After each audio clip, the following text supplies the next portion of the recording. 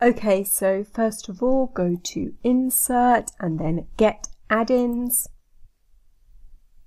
Then go to the Store and search for Word Cloud. Choose the first option that comes up, Pro Word Cloud. And this is a free add-in, so you can just click Add. And when you do, you'll get this bar down the side, which we can use to change the way the word cloud looks.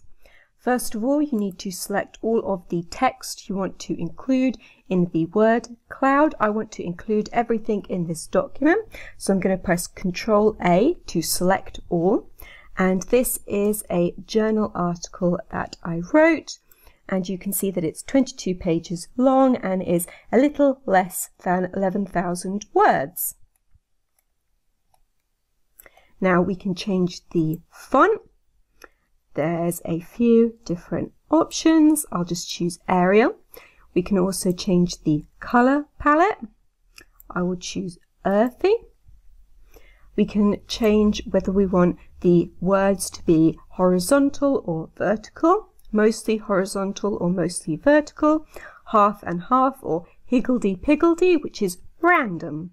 Then we can change the case, so this is if you want all capital letters or all lowercase letters.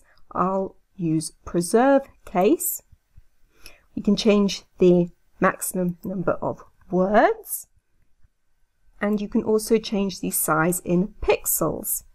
And then you can tick or untick remove common words. So this will remove words like the and at. And then create word cloud. And it will load up here. And this is the word cloud. I can right click on this and copy it, and you can also save it as a picture. And then I'm going to Ctrl V to paste it in here.